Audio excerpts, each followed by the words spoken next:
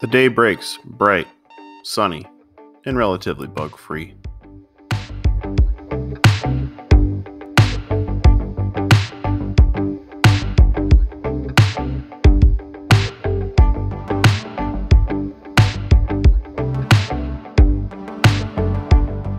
My body tells me what I have done the day before. The familiar ache of my lower back from too many squats and timber moves.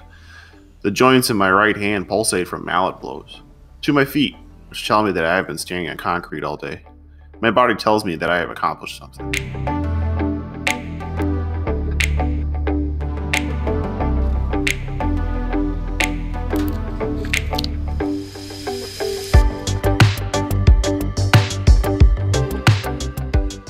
Pieces become parts, with mortises, tenons, and lap joints. A hole begins to emerge from the timbers.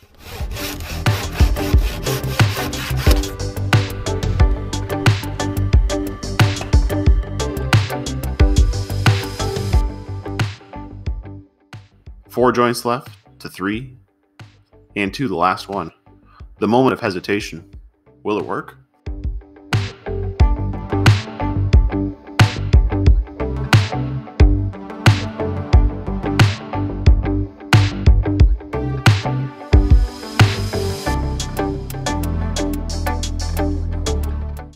Wood is an amazing material, full of life and character. Reaction wood, knots, and twists are all verbs to a woodworker.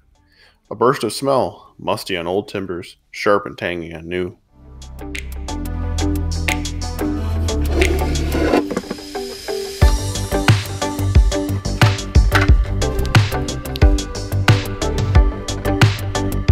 As a woodshop teacher, this is perhaps the moment that I enjoy seeing the most.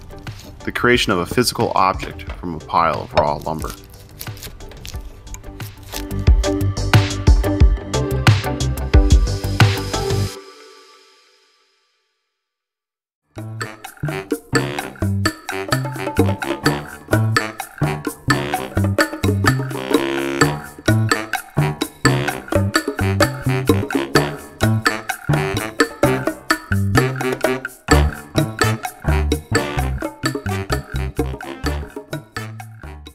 To some, I am a master woodworker, but to myself, I am consistently humbled and reminded how much more there is to learn and explore.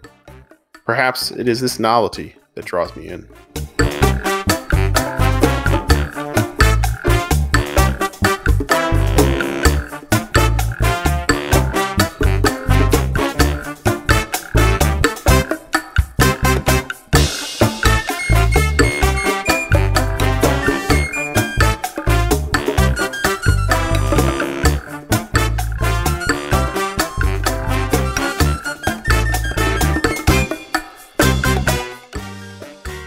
To the untrained eye, a house, table, or other piece of fine craftsmanship appears perfect. The builder sees small mistakes, things that say that this is handmade. We hemmed and hawed over our roofing material until suddenly serendipity struck. Virgin growth white cedar shakes popped up on Facebook Marketplace. A lengthy drive and a lighter wallet, we suddenly had enough to cover our entire roof.